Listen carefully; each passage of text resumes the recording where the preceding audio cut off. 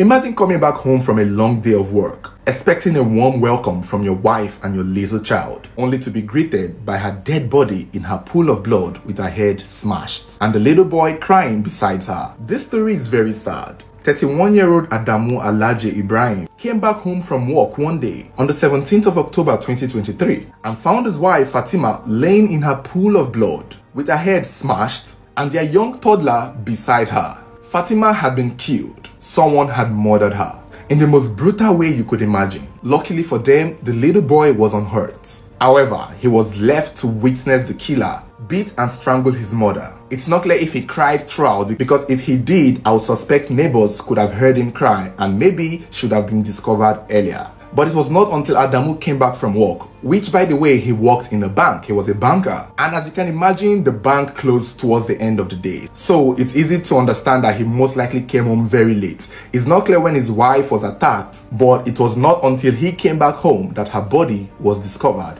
by him. Imagine coming back home from a long day of work, expecting a warm welcome from your wife and your little child, only to be greeted by her dead body in her pool of blood with her head smashed, and the little boy crying beside her. Adamu did not know what to do. This is not something anyone prepares for. This is not something anyone imagined would ever happen to them. Of course, there was no time to absorb the whole situation. Now he would have to deal with what he had seen, and quickly it was said he called his friend, a man named Wadia, who then suggested to him to take the cops to the police station and explain to them, what he knew about the whole situation. After filing a police report on the situation, he called her family to inform them of what had happened. However, her family did not believe him. To make matter worse for him, she was the daughter of a notable politician in Maiduguri, Borno State, where this incident took place. Fatima was the daughter of a member of the Borno State House of Assembly. So her father is pretty powerful. Her father is very influential. And when he heard the news of his daughter being killed in her home, since she was a housewife, in a very brutal manner, obviously, I don't know any man who would believe it. And I would understand her father not believing the husband that he did not know anything about it. And as usual, when one of a couple is said to have been killed or found dead, the surviving one should be the first suspect. When her death was publicized and it made the news, obviously everyone suspected the man. Honestly, I did too, but it was only natural. The governor of Borno State ordered for an investigation to be carried out as well as an autopsy. And when the police took up the case, Adamu and his friend Wadia were arrested and kept in custody. They were pretty much the first suspect, citing that they were the one who went to get her body and took the body to the police station.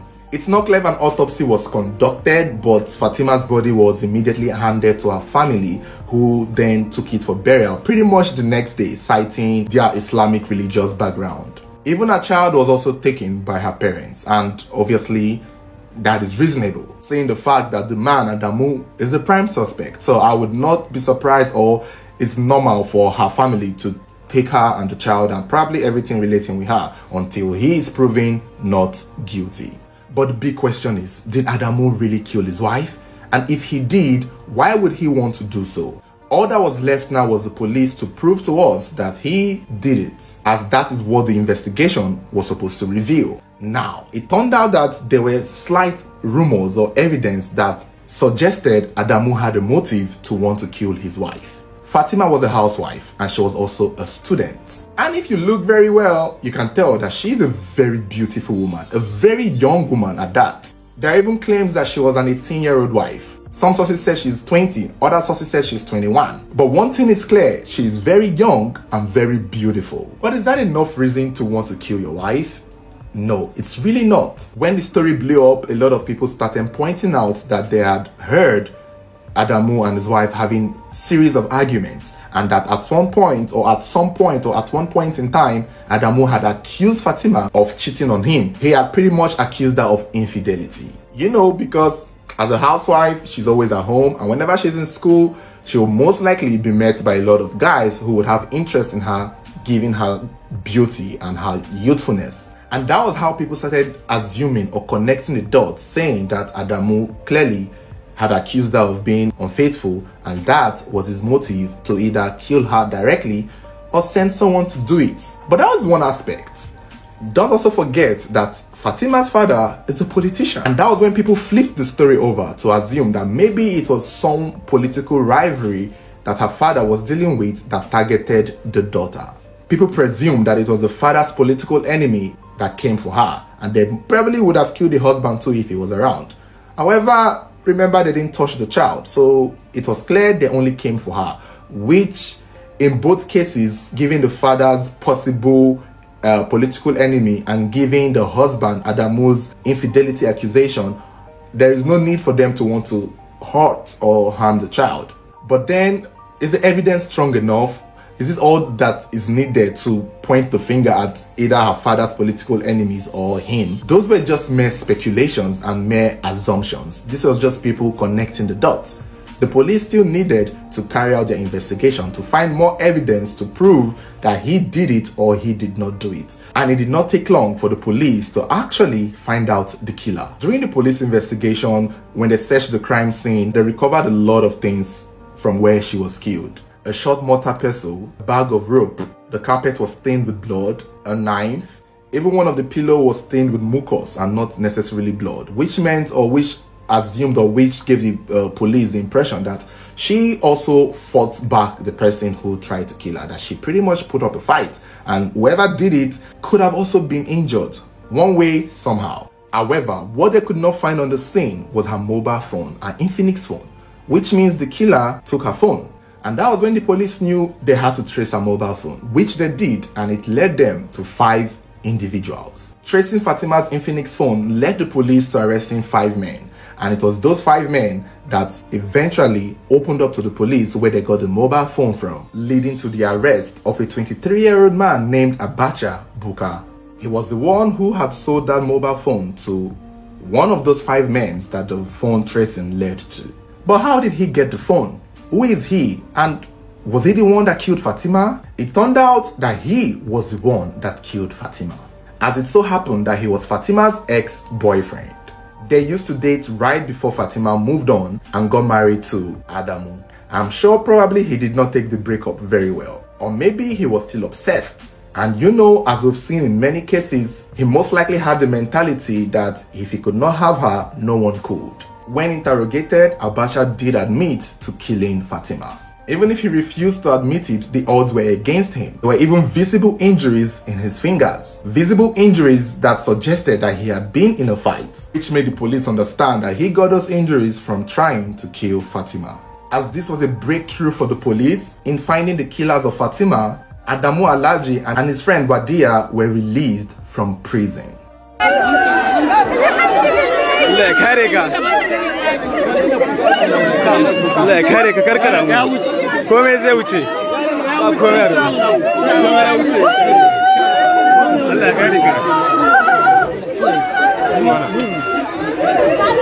And the first thing Adamu did after he got his freedom was visit the gravesite of his wife.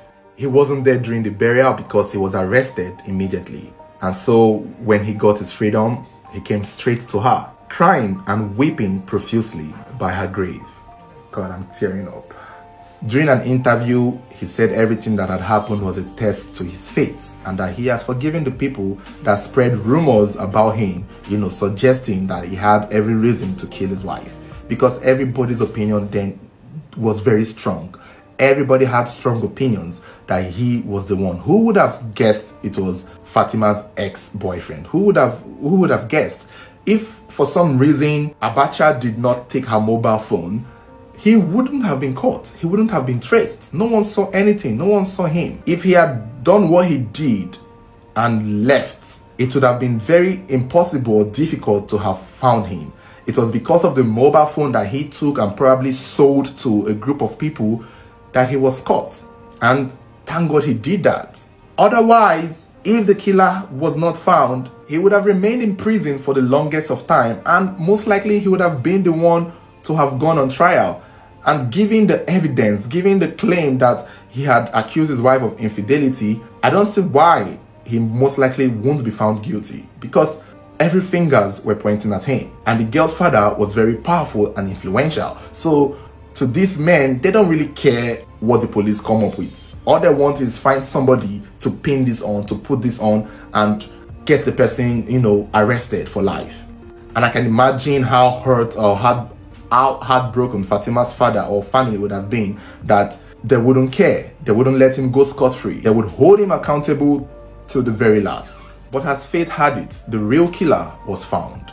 And Adamu got his freedom back to pay his last respect to his wife. I kind of wonder how his relationship with the girl's family would be like, because I know now he would have to go back to his to his child and get his child back, and hopefully they repair their family and everything is back to normal. It's really unfortunate, but I'm happy for him. I'm happy this was not pinned on him. I can imagine how many people are rotting in prison for a crime that they did not commit. I can imagine that. And such would have been his case if not for the due diligence of the police to do their job.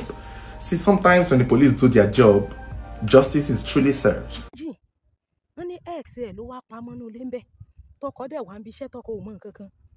Ẹjọ́ ẹ dákun torí Ọlọ́run, yàtọ̀ fún irú eléyìí gan, àwọn míì wà tó ṣe pé wọ́n wà nílé ọkọ, wọ́n sì ń communicate pẹ̀lú ex sì ń wá wọn lọ, wọ́n sì ń lọ pàdé níbì kan.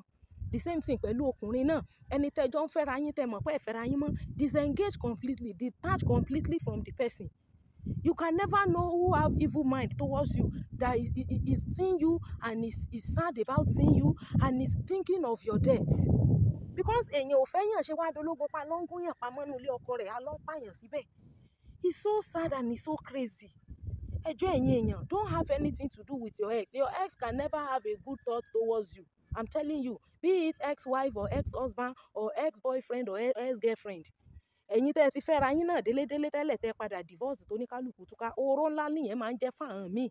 Àwọn míì wọn learn how to let go. Some people don't have the strength and capacity to do what? To move on.